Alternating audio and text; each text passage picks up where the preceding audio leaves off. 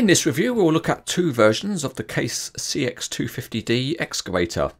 Model 2201/3 is the long reach version, and Model 2202/04 is the standard version. The real CX250D was introduced at the Intermat show in 2015, and they were certainly making a song and dance about it. Surprisingly, for models of machines in company colours, they both come in Conrad branded boxes, and just the label at the end tells you what's inside. We will choose the standard excavator and open up the box and see what's inside. Well, the model is protected by the usual foam, and in addition to the model there's also a bag containing a couple of parts.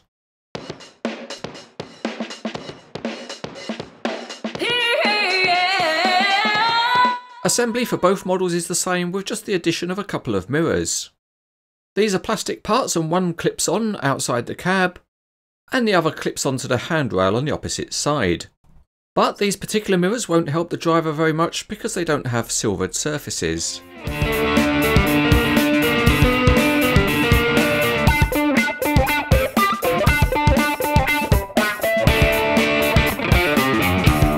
Starting with the standard excavator, this model is based on an older casting, and it shows underneath because it's very simple.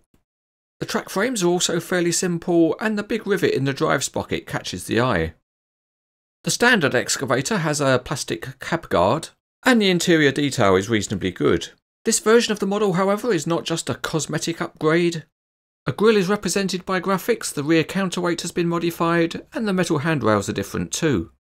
One nice aspect of the detailing on this version of the model is the hydraulics with its many hoses. The connections are made with small brass rivets, but they're fairly unobtrusive against the Case colour scheme. The bucket is a decent metal casting, but it's not removable. The long reach version of the model has an identical body and undercarriage, with one exception: there's no cab guard. The long reach boom seems identical to the earlier versions of the model, and it's fairly simple in terms of its detailing. At the end of the long reach boom and arm, there's a simple bucket. The clue to what is a long reach excavator is probably in the name, but let's get the tape out and see how big the model is. And it's around 16 inches or 40 centimetres.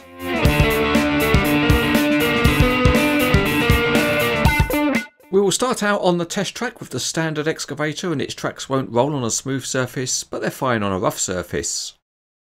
Rotation of the model works well, it's fairly smooth, and there's no rocking of the body at all. But be warned, if you go in too close when it's turning, the bucket might knock your head off. We now move swiftly on to the digging functions, and the standard excavator has a good range of movement, and it can fold up very small.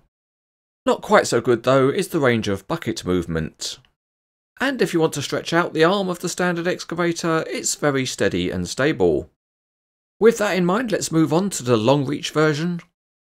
The boom and arm are metal, so this is a challenge for the stability of the model. And if we reach right out, it's just about stable over the front of the tracks.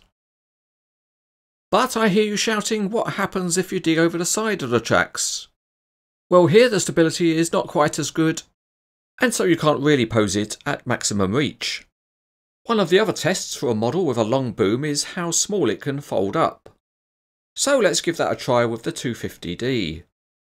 And as you can see here, it passes the test easily with the boom folding right down low. There is another small feature which replicates the real machine, and that is that the boom and arm can be clipped together for transport. That works on the model with a simple plastic clip, and is able to retain the arm in the folded position when it's being transported. Let's now take a quick look at digging at depth, and once again no expense is spared as we put the standard excavator through its paces. Of course, the long boom has an advantage here, and one of the uses it has in real life is the digging of watercourses. Finally, we take a look and see how both models fare as transport loads. The small excavator looks fine, and the long reach version also looks realistic.